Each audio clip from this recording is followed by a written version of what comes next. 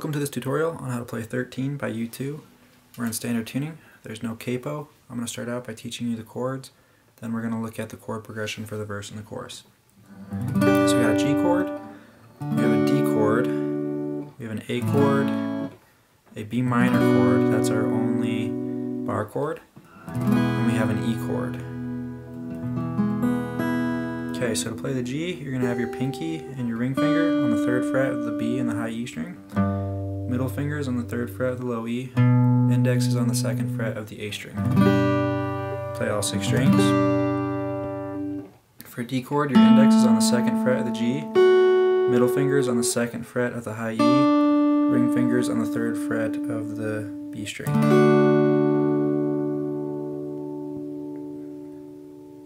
For B minor chord, you're going to bar your 2nd fret with your index finger from the 5th string down, your middle fingers on the 3rd fret of the B, ring fingers on the 4th fret of the D, and your pinky slid right under on the 4th fret of the G. That's your B minor chord. For your A chord, you're going to sandwich your middle finger, ring finger, and your pinky on the 2nd fret, so your middle fingers on the 2nd fret of the D, ring fingers on the 2nd fret of the G, pinkies on the 2nd fret of the B. And then finally for the E chord, your index is on the 1st fret of the G, middle is on the 2nd fret of the A, ring fingers on the 2nd fret of the D.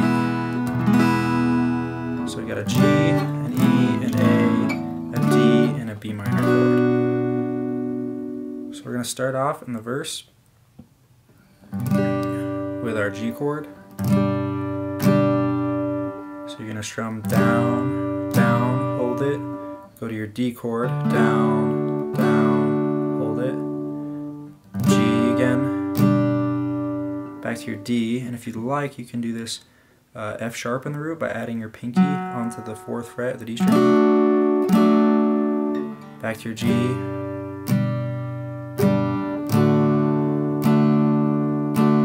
and then we're going to go to our A chord.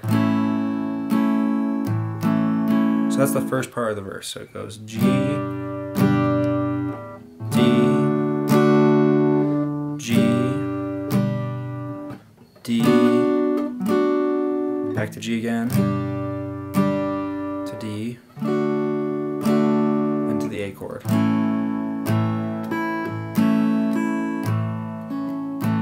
So it's really just G, D, G, D, G, D, and then A, which transitions into the second part of the verse. And that second part of the verse, after you're done playing this A chord, you're going to go G, B minor, A, nice and quick like that. So we're going to go on our G chord, strum down once, B minor, strum down once, A, strum down once. And then you can strum a little bit on the A chord, so down, down, down, down. Then you're going to go back to your G, B minor, A, you can strum it out a little bit. G, B minor, A, you can strum it out a little bit. And then end on your E. And this transitions into the chorus. The chorus, the strumming pattern changes up a little bit, and the chord progression as well. So I'm going to go ahead and play it so you can hear it. So it goes...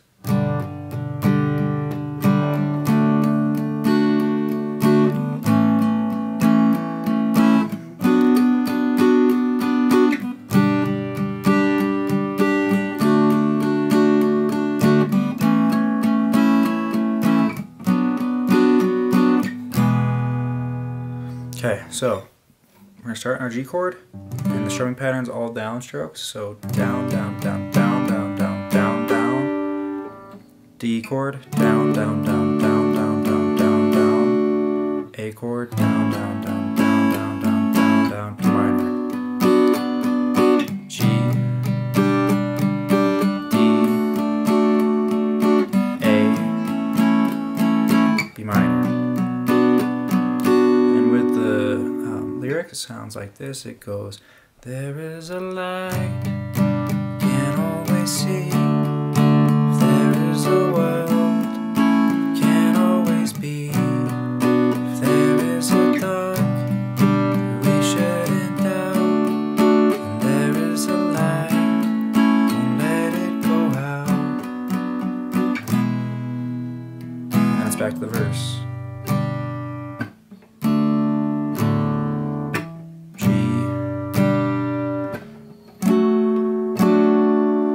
and there's a couple more verses and chorus, and that's really all that's in the song. So that's going to be it for this tutorial. I know I went through that pretty quickly, so if you have questions, go ahead and comment below. If you'd like to see more tutorials, please subscribe to my channel. Thank you for watching.